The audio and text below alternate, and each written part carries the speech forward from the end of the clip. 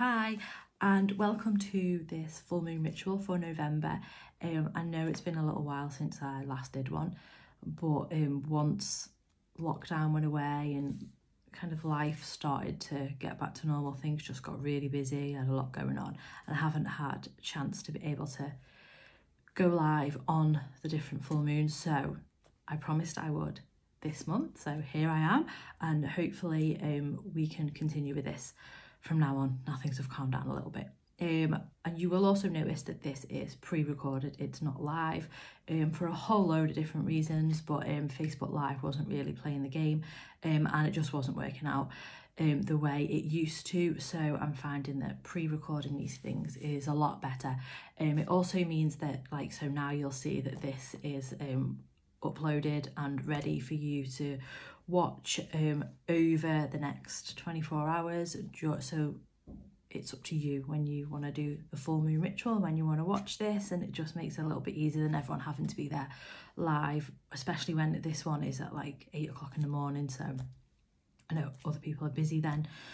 So that's why we're pre-recording it. So enough waffle, let's kind of get on with what we're here for, which is the full moon ritual, which is really good to be back and doing this again. I hope everyone's well and keeping well and not too busy. So this full moon is Friday, so this to me is tomorrow morning. So it's Friday and it's going to be around about, well, 8:50 something, 8:57 a.m, so it's quite early. And just to kind of address something, a lot of people think that the full moon is when it has to be at night time, when it's in the sky, but I know this might sound really simple, and I'm sorry if I'm oversimplifying it, but the moon is always there, even when it's daytime. So sometimes the full moon is in the daylight, which kind of seems a little bit weird because you expect to be able to see it, but it's there, we just can't see it. So it's at 8:57 a.m. on Friday morning, and it's a particularly good full moon because it's also times with a lunar eclipse, which makes the full moon more powerful. The lunar eclipse starts at around 6 a.m. and then it goes right over into the full moon and then kind of finishes around about 12, I think the whole thing finishes. So it's really good morning for doing a bit of spiritual practice, for honouring the moon and for doing the release things that we do. So tomorrow morning is a really powerful time for all those kinds of things. But then also, if you can't do it first thing in the morning, like doing it tonight before you go to bed is pretty powerful. But also any time at all on Friday, well, the full moon will still be around and the energy will still be there. So a full moon eclipse is, to me, I always think of it as like the sun and the moon coming together, and so it's like the light and the dark together. That's why it's particularly powerful. So personally, it can be like your shadow self, so the things that you kind of don't openly deal with, those things that are deep inside, and the things that you really want, the things that you really feel, coming into alignment with what the outward self is showing and what you're actually experiencing in daily life. So it's those two coming together, and with it being a full moon and being all about us releasing what no longer serves us, it can be a time to release anything that's getting in the way from alignment, getting in the way of alignment, so getting in the way of what your soul and your inner self, your higher self wants and needs, and what you're outwardly projecting and what you're getting. So it's a way of aligning them, and anything that's in the way of them to becoming aligned is a good time to release them. So yeah, just think of sun and moon coming together, dark and light. So that's the way I like to think of it.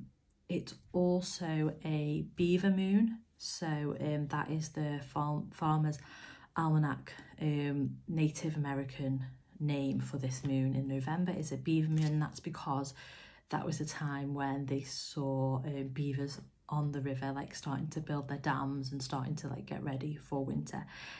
So it's a good time for us to kind of reflect on that and what Native Americans used to believe. Obviously the beavers were really industrious, well, to be fair, to be brutally honest, the Native Americans used to set traps for them and catch the beavers, and that meant that they could eat for winter. So that's what that moon told them, it's a time to set the beaver traps.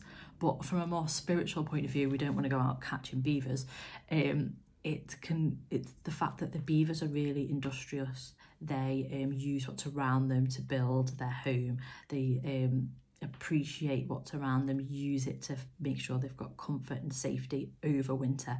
So for us now, it's a good time to appreciate what we've got, to bring everything home, to settle down for the winter, and to use what we've got. And whereas last month we were harvesting the things that we'd grown and the things that we'd built over the year and enjoying that harvest, now it's kind of getting ready to settle down in our homes, appreciate what's around us, the small comforts, and that's the kind of thing that we want to be focusing on during this full moon. The Celtic or the pagan name for this moon there's a few different names, but morning moon. So not morning as in the start of the day, morning as in kind of mourning a loss. And that was because October is obviously Samhain, Halloween, and that is the pagan New Year. And then so what happens after New Year is about shedding old habits and getting ready to start anew, getting rid of anything that no longer serves you, that's getting in the way of that new year, that new habit, that new kind of energy. So it's similar to the new year that we have in January. So this full moon for the pagan with the morning moon would be about shedding any old habits or anything that's getting in the way of this new year that's just come. So that's basically everything about this full moon. Hopefully we'll get to see it because they've been quite visible lately, so should be quite big and quite bright in the sky. It has been around here in the days running up to this when there's been no clouds, so if you can get out and look at it either tonight or tomorrow night, it'll still be visible in the sky. But like I said, the actual full moon, the energy of the full moon, the moon that's really full, is tomorrow morning. So what we'll do now is do the little ritual that we always do, and then I'll do a little card pull for you, and I'll reveal the cards tomorrow just to give everyone a chance to watch the video and choose a card. Okay, so yeah, let me know, everyone, how you are, because I know it's been a little while since I've posted anything on here, and I have missed it massively. It's been a massive gap in my life not doing this, and I feel like it helps me to get my own spiritual practice, and I've been so busy that to be honest, it has kind of lapsed a little bit, so sharing it with everyone else is really good for me as well. So I hope everyone forgives me for not being around, but also really enjoys getting back into it. So first of all, I'm gonna cleanse the energy with a bit of sage. I've got a new cat as well who might make an appearance, a new black kitten, but she hates sage and she'll probably run out the room. She's definitely a witch's cat. Right, okay.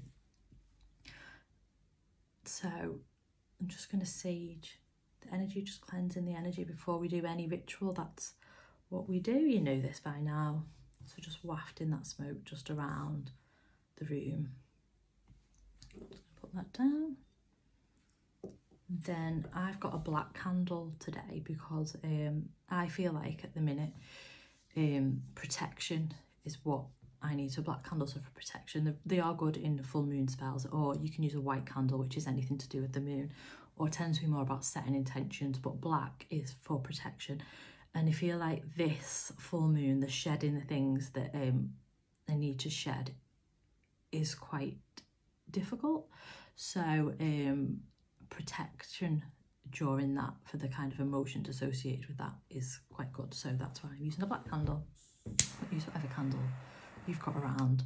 So I'm just going to light that and then just set that down in the holder. Oh, don't want to light.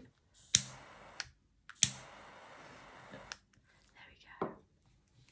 Just going to set that down and then just take a minute just to kind of bring everything in and focus on what we're doing. So just gonna close down your eyes and just take some nice deep breaths. So breathing in through the nose, nice and full, and then blowing out through the mouth.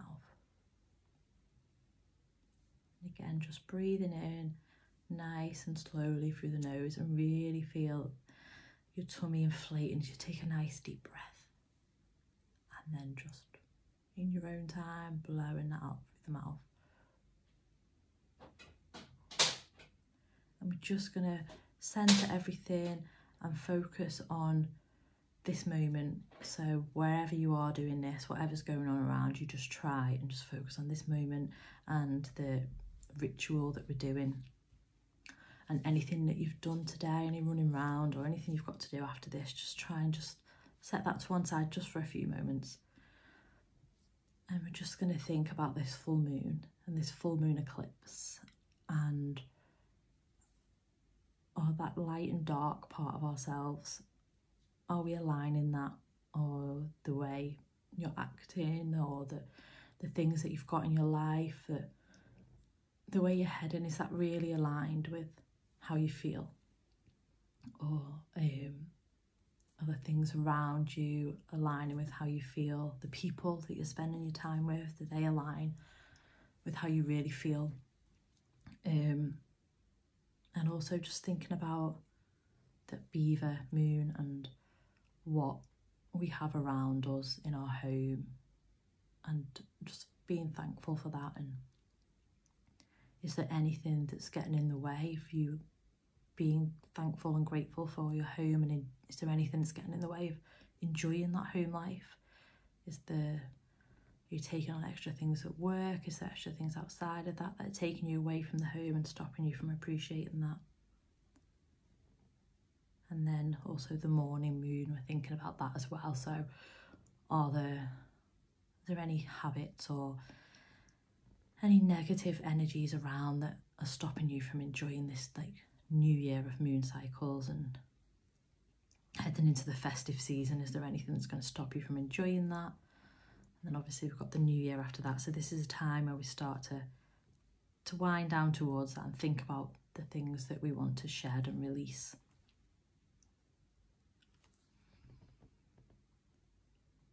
And then just take a couple of nice deep breaths.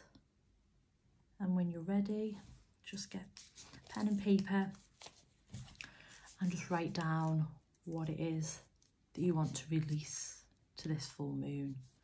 What is it that you want to let go of? You know, we're always being nice and gentle with ourselves as well. You're not putting too much pressure on yourself. Just something that you think if you can release it, it would make the load a little bit easier and allow you to focus on the things that matter. And it can be memories, it can be energy, it can be habits, it can be people, it can be stuff in your home, it can be anything that you want to release and let go of to make way for new things. So when you've done that, when you're ready, I'm just going to fold it up, and then I'm doing this in a different place in the house than normal, so I'm hoping that it's not going to set any fire alarms off or anything. We'll soon see.